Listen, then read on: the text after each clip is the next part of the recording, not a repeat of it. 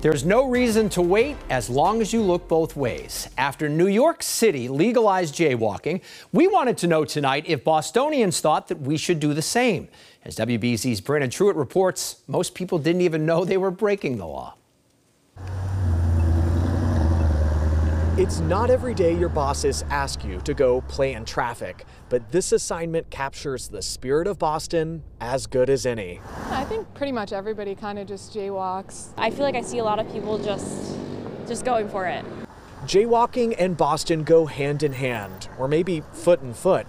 In this fast-paced city, who really has the time to stand on the corner and wait? I feel like I see it at most intersections. People know the lights, or sometimes they don't know the lights. They try to time it and they jump right out and will definitely cross whenever they can. Just last week, New York City officials made jaywalking legal after a review of data found 90% of jaywalking tickets were going to people of color. In Boston, you can technically receive a citation for it, a $1 fine for the first 3 offenses, and $2 for each after that. I didn't know it was illegal. Yeah. I feel like people do it so much. Did you know it was illegal to do in Boston? I'm pleading the fifth on that one. Is that right? Yeah. I did not know that. Have you ever seen anyone get a citation, or have you? I have never seen a citation. Lots of honking from cars and yelling from other folks, but never a citation.